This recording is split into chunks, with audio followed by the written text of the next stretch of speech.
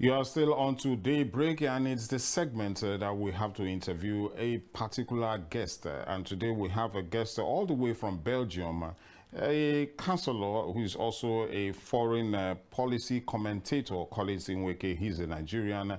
And today we'll be looking at the Niger Coup, assessing the ECOWAS Intervention Plan. Hello, sir. Hello, George. How are you doing? It's a pleasure having you, sir.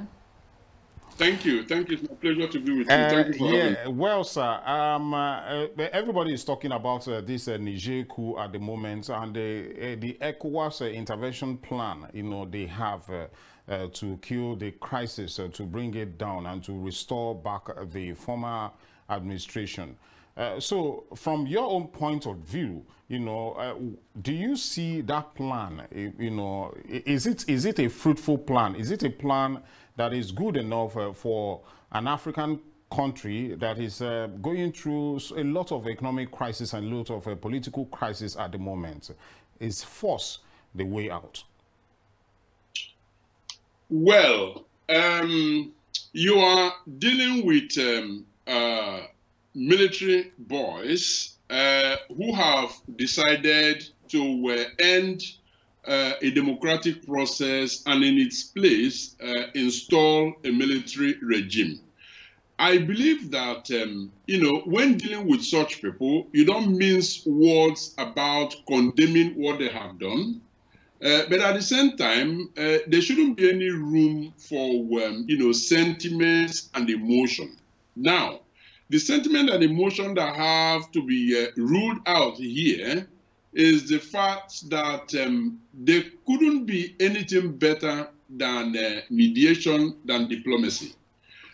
Military force, military intervention cannot be ruled out either. However, it has got to be seen as the last resort. Now, something tells me that the ECOWAS leadership have decided that it is important to actually emphasize the fact that military options remain an option. However, that diplomacy will be what they need to deploy in the first instance and continue to explore solutions from the diplomatic angle, while letting the military forces, the military regime that has incrementally been installing themselves after toppling the you know, civilian government, that military force can come in. However, they continue to explore the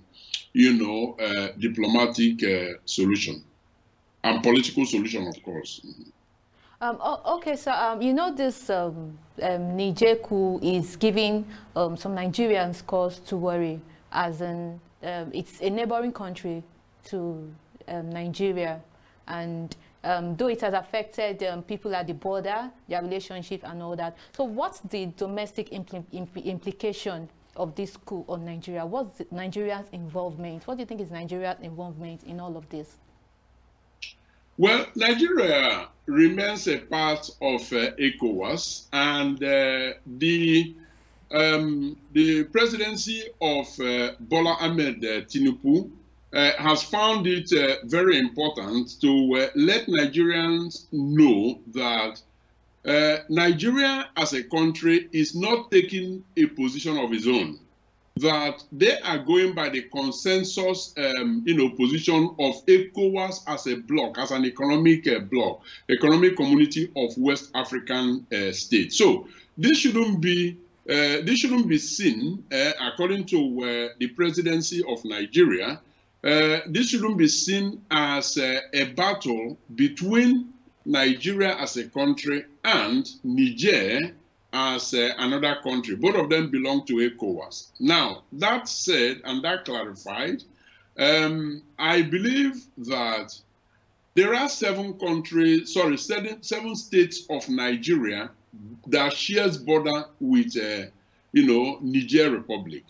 That is significant. As a matter of fact, it is even being said that the situation is so intertwined that some Nigerians and some Nigerians actually have their sitting room in one of the two countries and some of their bedrooms in the other country. That is the extent to which, you know, they are interwoven. Now, we also know of the menace of, you know, Boko Haram, ISWAP, and other terrorist groups that have activities, you know, in those regions. So, quite apart from the economic, you know, the economic relations between Nigeria and Niger, also cultural relations, religion, and all of that, there is also the security concern. And so, those who sue for, you know, diplomatic solution rather than military solution actually are very much determined to do that, also considering the, you know, security concern. Okay, so you have the security concern of Nigeria going in there, but also the economic concern. Those are the two major ones that bother those who do not want to see military intervention. Now, I want us to look at democracy. If you look at it critically, you'll find out that Burkina Faso, Mali, you know, both countries have been overtaken by military coups, so now followed by Niger. And there seems to be this, you know, rise in Africa, especially in West Africa, of, you know, anti-democracy, you know, movement by the military and so many, and people are beginning to feel, oh, maybe we are not even good for democracy at all. So let's look at that very well. Do you think, you know, the West, you know, that's Europe and America, have too much influence on Africa, West Africa, that they are not able to plan their own, you know, economies, their own political grounds or whatever, because it seems we are still feeding from the West? Do you think all these things can actually lead to more coups or whatever, or more disturbances in any polity across the West African region or Africa itself? I think that we need to assess the reasons that coup plotters actually advance as justification for seizing power through the barrel of the gun. Now, the major reason that they always advance is the fact that democracy has not yielded the expected result in Africa. So in other words, poverty is rife. Now, when African, you know, citizens of the African countries where coup have taken place actually jubilate and appear to be welcoming the military seizure of power, they do that not because they detest democracy. No, what they detest is the deplorable, you know, quality of life that they have been forced to live under. So anybody who comes up, and it could be anybody from hell, that comes forward and says to them, you know what, you are better than what you have been given so far, and I am the Messiah that will bring you the good life that has, you know, eluded you for so long. Well, they embrace such people, not necessarily because they, you know, prefer military government over democratic regime, but simply because, you know, they are desperate for the good life that has eluded them. So I believe that the priority, the major priority here is to get our system of governance, to get it right. And yes, okay, the meddling hands of the West has always been there. And you see, I think Africa needs to depart from that mindset that the West is in Africa to help Africa. That is far from the case. The case is that the West is in Africa simply for their own interest. And Africa's interest actually comes next to theirs. And so the moment Africans begin to look out for their own interest and determine which of these Western countries, you know, they want to ally with in view of the competitive advantage that they bring to the table, the better for Africa. And so forget all about, you know, the West, you know, France, for instance, talking about, you know, Francophone Africa. The West is not there because they love Africa, they want to help Africa. No, they are there to protect their own economic and political interests, and Africa should begin to look out for their own economic and political interests as well. Okay, I want to ask here, because since we are all saying military intervention should be the last option, should be the last resort, and then the junta are also saying if the military intervenes, that they are going to kill the ousted president, that's Mohamed Bazoum and all that. What do you think is are other diplomatic ways to, diplomatic options rather, that can be used in this situation? What can be done to remedy in this situation, just to prevent the military intervention?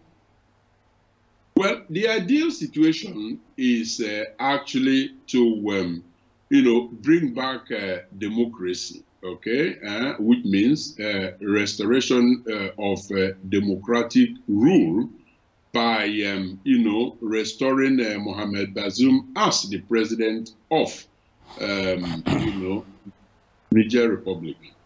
That is the ideal situation, but by the day, it is looking unlikely. Now, what is the alternative? The alternative is actually the status quo that we have always seen when there is military takeover of power, which is, okay, let us negotiate, you know, a transitional government, an interim government that will be in place while we, you know, try to iron out the way forward. Now, as far-fetched and as unpalatable as it looks, that happens to be perhaps the most feasible, I'm not saying sensible, but the most feasible option that is, you know, that is staring everyone in the face. So I believe that the attempts with, you know, threats and ultimatum and all of that hasn't worked. Sending emissaries, you know, delegates to them, high-ranking delegates, the likes of Agbo Salem of Nigeria, hasn't worked. Even the U.S. Deputy Secretary of State, Nolan, was there, and, you know, the military juntas just wouldn't see her. So you see, all of those have failed. Now, I think they need to rejig the whole situation and begin to consider sending lower-ranking officers. These are classmates, Nigerian, you know, people, graduates of the Nigerian Defense Academy. They were in class with, you know, these military juntas. Well, they speak the same language on first-term basis. They should send them because they probably trust them better than these, you know, big wigs. You know, let them get talking with them. And you also have to recognize that there are, you know, so many stakeholders in this. The Wagner group, the military contractors of Russia, they are there. Russia as a country, as a government, is also having their own, you know, say there. So they should spread it and begin to negotiate with all the different stakeholders. It's not going to be an overnight thing. Negotiation, diplomatic channel requires, you know, back channels, requires patience and needs time to, you know, to hold. So they should continue to explore all of those alternative options. Now, that's fine. Let's look at ECOWAS itself. ECOWAS is like the organization, the economic of West African states, you know, and it's meant to actually help develop the various African countries. But you did mention that, you know, the people were not crying for the military takeover, you know, were not happy with the military takeover, but the deplorable, you know, state of the country. And this cuts across every other African country there. West Africa, for for an example, has a lot of lot of anomalies. The leadership is quite poor. So right now, if ECOWAS is fighting to return back a government that has put its people under a deplorable state. For example, okay, we all know that Niger produces, for a very long time, I didn't even know that. I just found out during this coup that Niger produces a high level of uranium, and they are about 6th largest in the world, or 7th largest in the world, but the 2nd most poorest nation in the whole world. And that is a very wide gap, and it shouldn't be like that. So is ECOWAS right bringing up, suggestions of trying to stop or bring back the former administration, or trying to, or are they supposed to suggest a way out of the whole issue of not developing the states at all? Yeah, there are. There's enough blame to go around here. I mean, in terms of where and why Africa is in the deplorable situation that it is today. But ultimately, the entire blame rests with those who have managed African affairs in terms of the African leadership up until this point. Now, we do know also that there are very fundamental structural issues or challenges. For instance, the way the international organizations are, constructed. They are constructed in a manner that tilts against, African countries in terms of tariffs, in terms of trade agreements and, trade treaties rather, and all of that. What we are seeing now is a world gravitating towards a rejig of, the world order. There is a new world order in the making. And it is important that in this new world order, Africa has got to reassess its position and do, a competitive advantage analysis to determine which of these countries. I'm not saying that the authoritarian countries, for instance, Russia, China, and all of that, that have been reaching out a hand of camaraderie towards Africa, that Africa should, look the other way. Certainly not.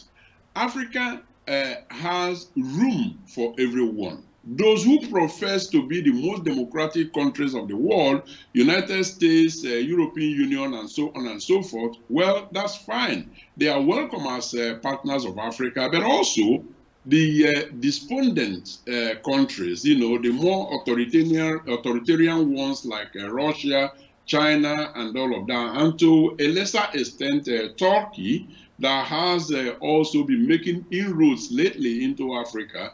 I believe that Africa should have a system that accommodates them on the basis of what they bring to the table that is of strategic advantage to Africa. So it's going to be a mixed bag of the good, the bad, and the ugly. But uppermost in all of these should be Africa's best interest. Now, they shouldn't be listening to the United States of America when it says, don't deal with China, deal only with us. They shouldn't be listening to, the European Union when the European Union says, listen, Putin, Russia under Putin is the adversary of the EU, the European Union. So for that reason, don't deal with them. No, they shouldn't listen to that. They should look at what Russia is bringing to the table. As long as it is of benefit to Africa, they will have to fashion out a way of working with them while maintaining their friendship with the European Union. Until that begins to happen, which is the rejig of this new world order, I believe that Africa will continue to be exploited by these powers, be it the United States, be it Russia, be it France or the European Union. Thank you so much for your time, Collins Nweke there. Thank you so much, sir, he's for your time. A foreign political commentator all the way from Belgium. Thank you so much for your time, sir. My pleasure. Thank you all. The conversation. Cheers. Thank you. And with that, that's a wrap up on the interview segment on the Daybreak. Well, Daybreak continues. We'll go for a very short break and we'll be right back.